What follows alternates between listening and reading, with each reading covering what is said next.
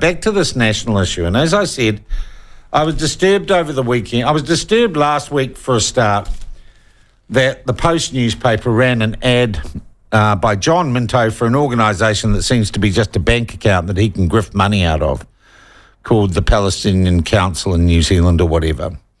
Couldn't give me any details. It's not a legal body, but he wants people to send it money, and it sells flags, Palestinian flags, and organises rallies. But that ad was run, page 2 of the Post newspaper, claiming that Israel was committing genocide and ethnic cleansing and calling for a boycott of Israel and the expulsion of the Israeli ambassador. I thought it was outrageous from a paper that wouldn't run ads, far less controversial ads, advertising public meetings for the Stop Code Governance Group, and even ads for Family First.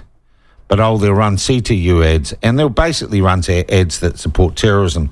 I was dismayed this morning when I come into work, and instead of having a cartoon, the Post newspaper has a poem from a guy called Rafid Al-Laria, who, as well as being a poet, appears to be a terrorist, who died on December the 7th. But stuff, as we know, is woke. They have chosen the side of terrorists. But then I find that the Herald, and yesterday I get this email from the Free Speech Union. Well, I'll let actually Jonathan Ayling from the Free Speech Union tell the story now. Jonathan, thank you for joining us, and I know you're at a busy time of the year and you're actually off work, so thanks for making the time. It's an important story.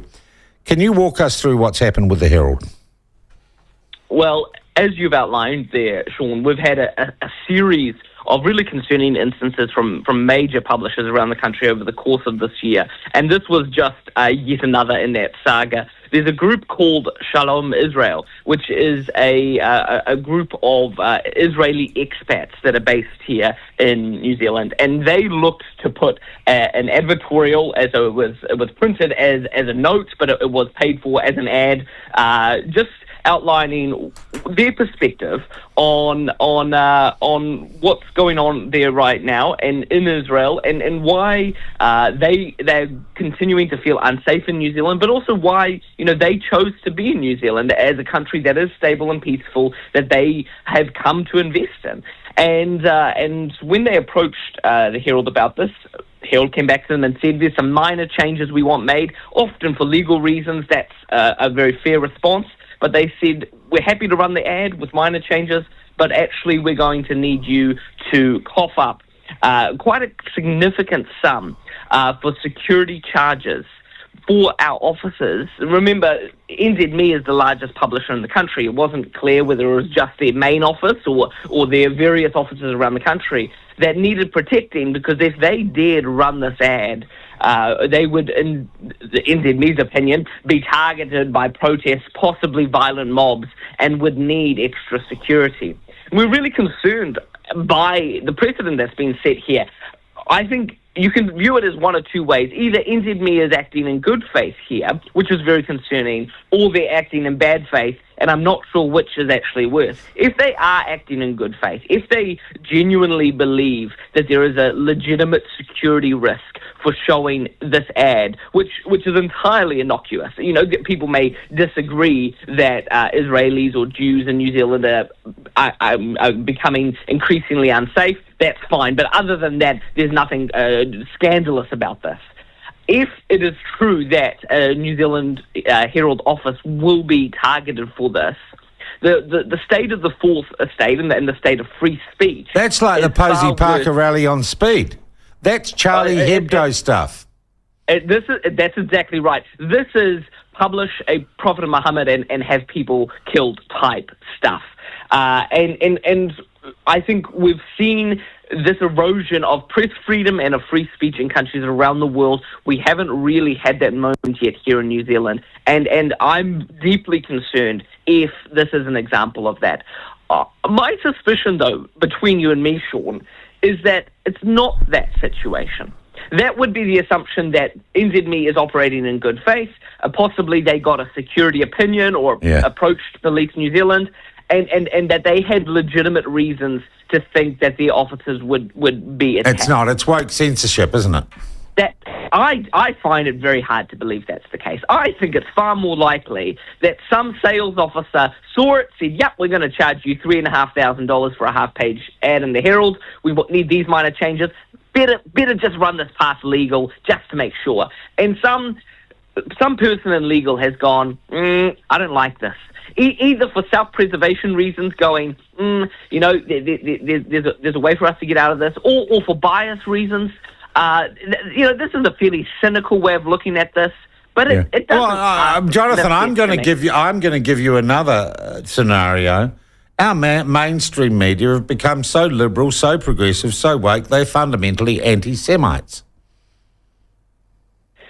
That is a possibility, and I think that fits in a bad faith scenario. I don't know who made this decision. I don't know their exact motivations.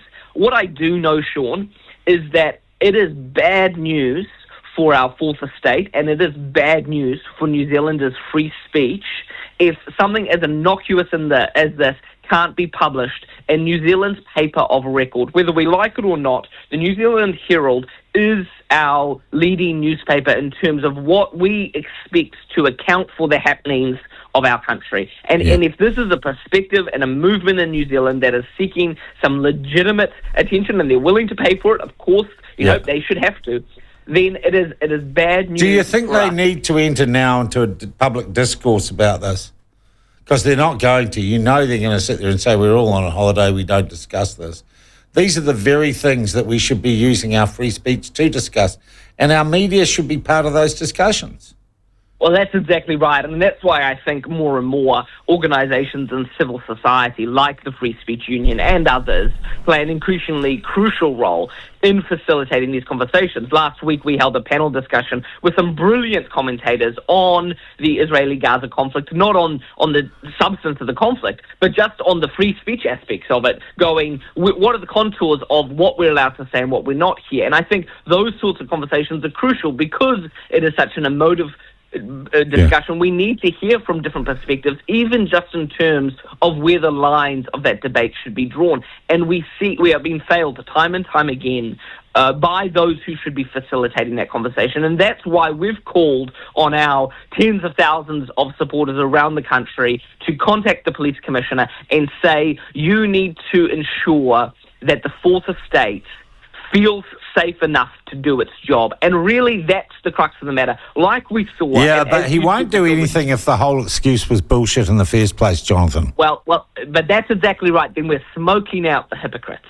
So if the police commissioner comes and he says, there is no reason for us to think that there was any security risk, we can go back to NZ Herald and we can go back to the other hypocrites and say, the fourth estate of all parties should be most invested in free speech. It is a very... Unfortunately, they're not. They are legacy media. I'm just going to say they're not.